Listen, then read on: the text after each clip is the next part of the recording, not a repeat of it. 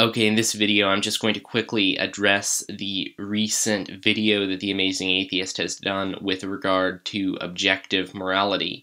The Amazing Atheist says that morality is not objective because it's different than mathematics, and he says that the two things just are not the same at all, and that because of this, morality cannot be objective. And his argument for this is the fact that, in his view, mathematics in the area of addition is something that everyone can recognize as being true and valid. If you have two objects and you add them together, you get 4. And what this shows me is that the Amazing Atheist has never studied advanced mathematics, because when you get into the area of abstract math, when you get into the area of imaginary numbers, you can just see, plain and simple, that mathematics is not something that relates to everyday empirical experience, or even empirical experience at all.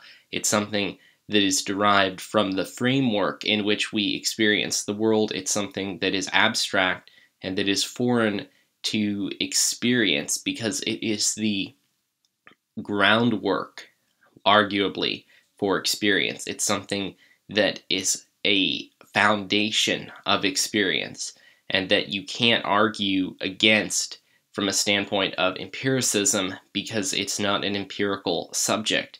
And we would recognize this if we went into the area of, say, the partial differential equation. Partial differential equations can describe a lot of different things and help to explain a lot of different things.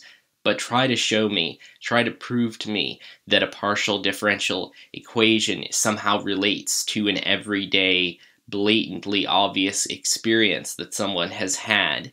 You just can't do it, because it's something that is genuinely abstract.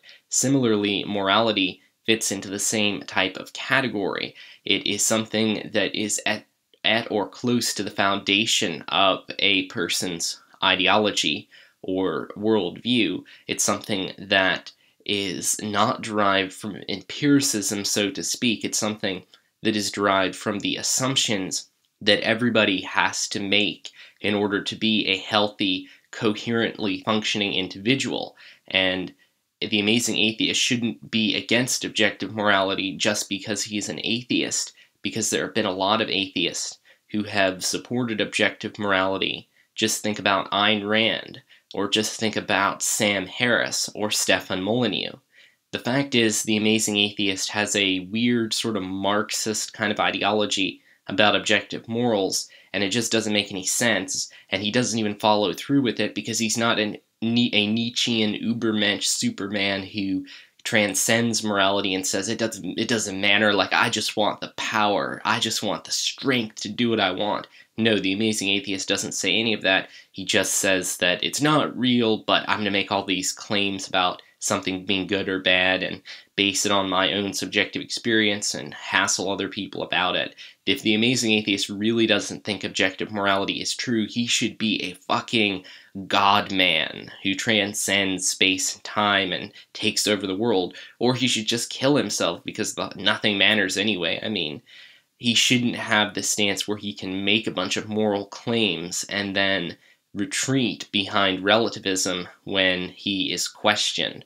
And morality is something that's very important, I think, and it's something that the Amazing Atheist would do well to study, because if you don't study morality, you end up having a bunch of false beliefs about it, which make it so that your ideology and ideas will turn out to be most often false. It's said that the man who doesn't think he needs to study philosophy is the man who needs philosophy the most, because he doesn't understand his own philosophical assumptions.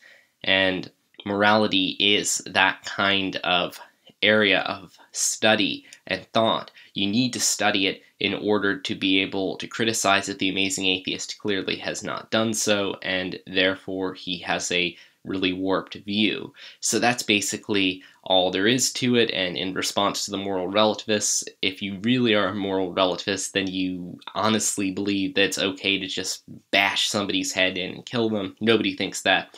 So people who are intelligent formulate ideas with regard to morality that are consistent so that their underlying fundamental, not even assumptions, but their fundamental underlying perceptions or perceptual framework can be related coherently to action. That's all objective morality is, and anybody who has studied the subject properly understands that objective morality is in some sense something that we are presented with. So thank you so much for listening. I hope you have a lovely day.